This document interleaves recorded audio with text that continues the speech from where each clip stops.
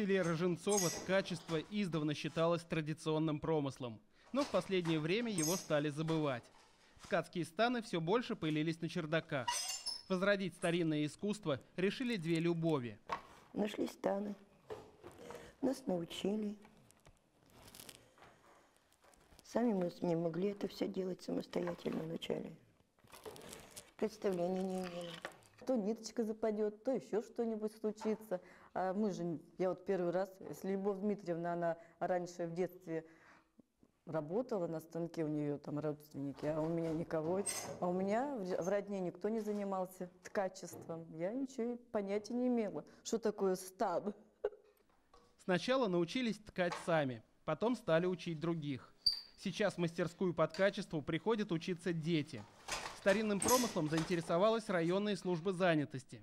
Прислали в село на обучение целую группу безработных.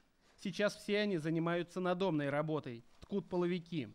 Говорят, что в этом нет ничего сложного. Главное – научиться заправить стан. На готовом, на заправленном стане любой сможет. Ну вот пока заправляешь его, 7 потов сойдет. Самое сложное – это заправить. Это самое сложное заправить? А что там сложно? Вот самое сложное намотать вот основу на навой. Вот это называется навой, да? Это называется навой. Навой – это большая шпулька с нитками. Заправленный стан имеет 480 ниток. Они не должны перепутаться или порваться. Должны быть равномерно намотаны и одинаково натянуты. Только тогда получится качественный половик, мода на который, похоже, вновь возрождается. Во всяком случае, у мастериц сегодня нет отбоя от заказчиков. Приехали в прошлом году, мы были в Нижнем. Мы за полчаса, наверное, продали все. И сейчас спрашиваю, но у нас уже не было больше.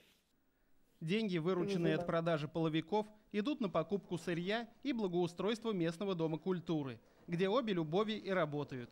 Так мы и выживаем за счет половичков, за счет платных услуг. Цветные ленты, которые идут на изготовление половиков, лучше нарезать из старых вещей. Новые ткани здесь не очень подходят. А потому вместе с ткацкими станами местные жители стали доставать с чердаков и старые вещи, которые обрели вторую жизнь в разноцветной радуге половиков.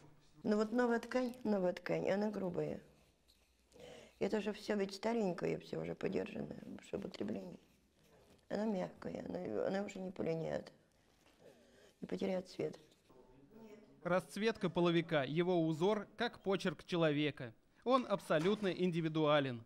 По нему можно определить местность, где этот половик был изготовлен, и даже мастерицу, его соткавшую. Ткачихи планируют создать в своей деревне музей русского половика. В нем будут представлены как тканые изделия прошлого и позапрошлого веков, хранящиеся у местных жителей, так и современные половики, созданные уже в 21 веке.